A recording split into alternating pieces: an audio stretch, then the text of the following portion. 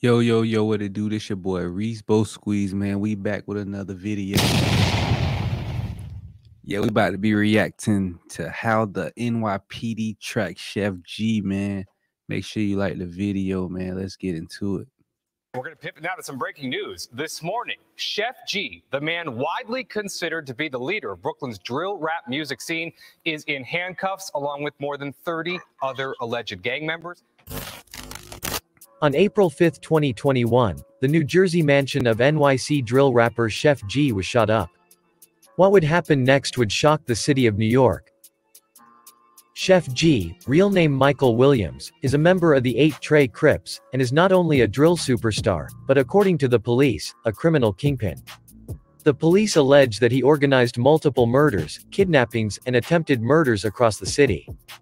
Directing his gang members to do most of his bidding, Sheff G gave them cash, jewelry, and even bought them an expensive steak dinner for carrying out the hits.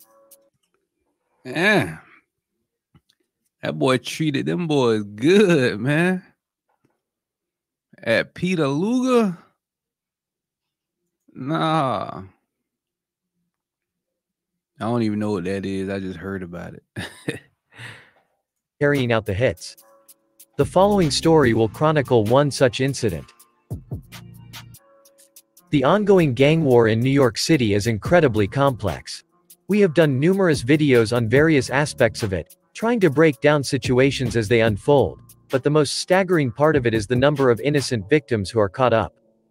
This is because these victims are in a battleground they don't even know exists. The Cho Enterprise is one of the biggest gangs in New York City.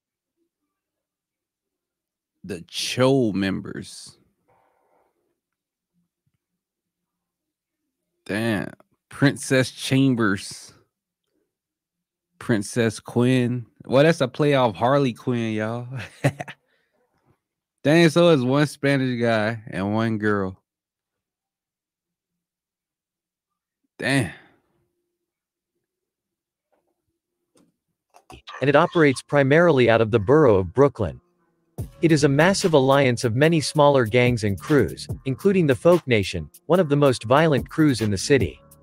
For years, the Chos and their rival alliance, the Woos, and their associates had battled it out in the streets, in courthouses, and in drill music videos.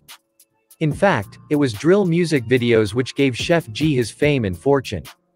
For example, prominent Cho associate 22 Gs had a song called Suburban. Sheff G responded with his own song, No Suburban, a battle cry for rivals of the Chos and Folk Nation. The song got 13 million views, and that would just be the beginning for Sheff G. Back to April 2021.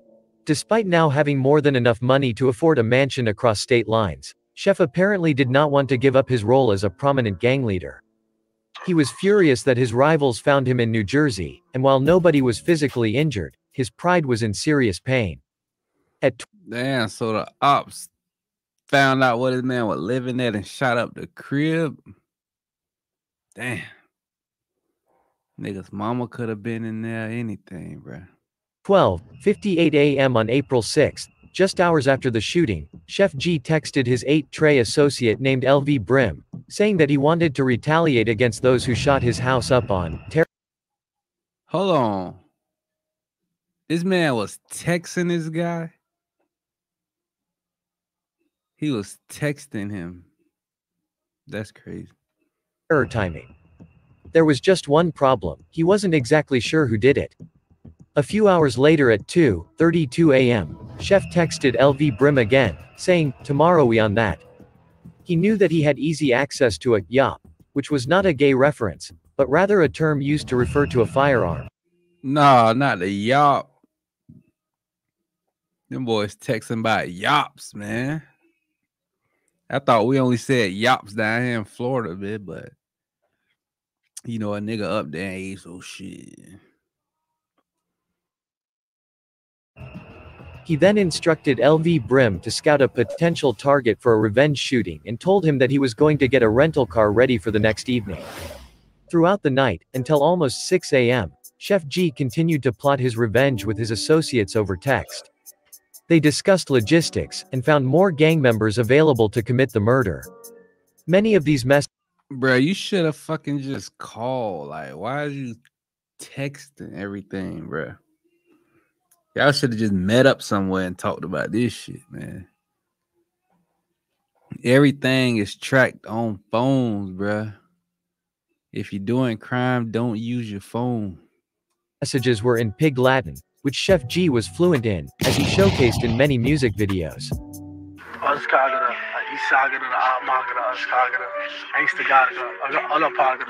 Nigga speaking Pig Latin. Sheff and his crew agreed upon a possible target, a former member of the 8 Trey Crips nicknamed Champ, who Sheff believed had given up his home address to the rival gangsters that shot it up. After this, Sheff G went to sleep, and prepared for the day ahead. At around 2 p.m., Sheff was up, and instead of just having his gang members enact revenge on his behalf, he decided to go along with them. Somewhere between 2:30 and 4 o'clock, he drove a black Jeep Trackhawk, and picked up 3 of his 8 Trey goons. No, not the Trackhawk. To pick up the goons. The NYPD alleges that these goons included Tony Darden, aka Mick, Kenrick Austri, aka Torch, and Olivel Martinez, aka LV Brim, the man Sheff G had been texting with the night earlier. At around 4:05 p.m., while the men were driving through Brooklyn, Sheff thought he had hit the jackpot. He saw Champ, the man who supposedly gave up his address, on Church Avenue, and decided that he needed to be killed immediately. Sheff parked his Jeep near the vicinity of Catton Avenue and East 18th Street and apparently told his goons to take him out by any means necessary. The goons got out of the car, and all fired down the block at Champ, but none of the bullets hit the intended target. Instead, a random 43-year-old woman walking with an elderly person was struck, as well as another 53-year-old man. They continue to fire, but Champ, whose real name is not being released publicly, ducks around the corner, escaping unharmed. The goons then all pile into— Damn, they done shot innocent bystanders, bruh. They jumped out broad daylight, didn't even hit the target. the black Trackhawk, and Sheff G steps on the gas.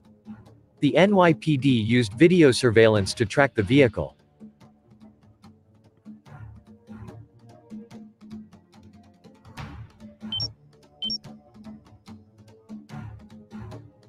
Also in Brooklyn tonight, cops looking for the person who shot 2 people as they just stood on a street. Cops say the shooter took off in a black Jeep. No word on a motive then. So far, no arrests.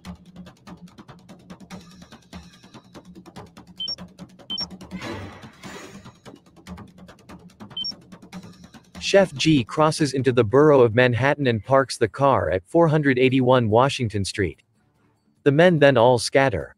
Sheff G calls an Uber to go back to New Jersey. Damn. All them cameras tracked everywhere this man went, bro.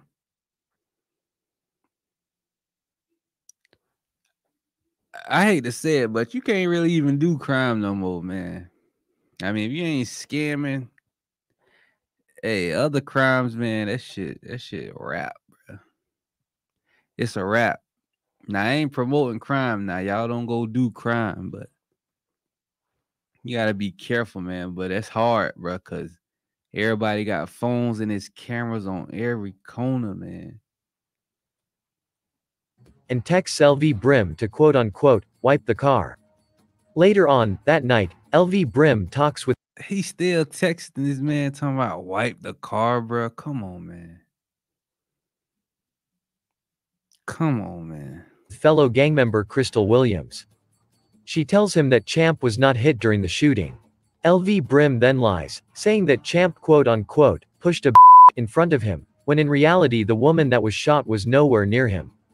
Days later, after their meticulous tracking, the NYPD recovers the parked black Trackhawk which was used in the shooting. Detectives examining the vehicle notice something familiar about it, but they just can't quite put their finger on it.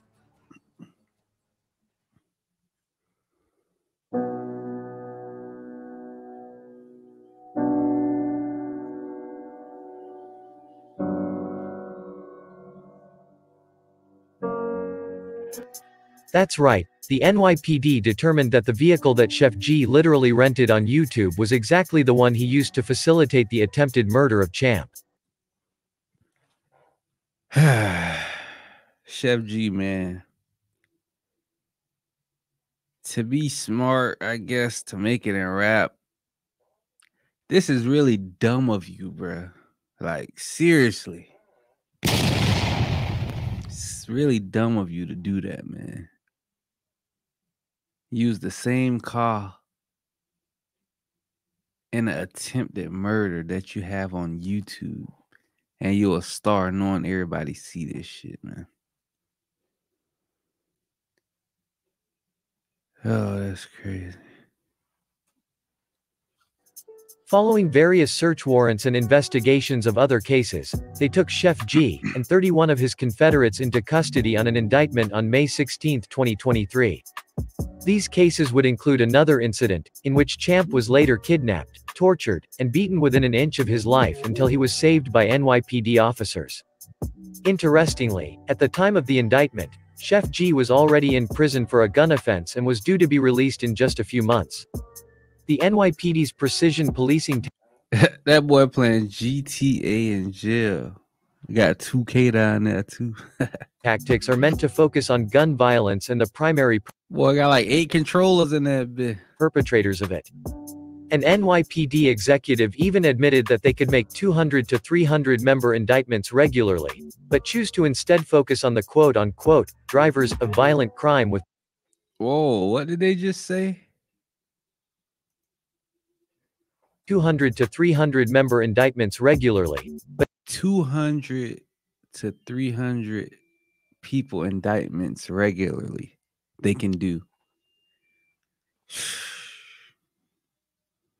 Hey man, if you're in the streets and gangs in New York, man, hang it up, bro. They just waiting. They just waiting at this point. choose to instead focus on the quote-unquote drivers of violent crime with precise arrests. Now think about that. 32 subjects. We could have made this case 200-300 people. Make no mistake about it. But it's focused. It's strategic. It addresses the right people. You know, you look at those 32 individuals, 24 of them are being charged with attempted murder or worse. It's unclear if this is effective, but what is clear is neither fortune nor fate, and some people their old ways. Ultimately, only time will tell what the future holds for the NYC gang war drill rap scene. Yeah, man, that's the end of this video, man. Sheff G, bruh. Them text messages are crazy. I don't know how you managed to put yourself in that situation, but that was very immature of you, bruh. But yeah, man, y'all comment down below, man. Let me know what y'all think. Like the video. If you're new, subscribe. Reese TV, man. We out this bitch, man.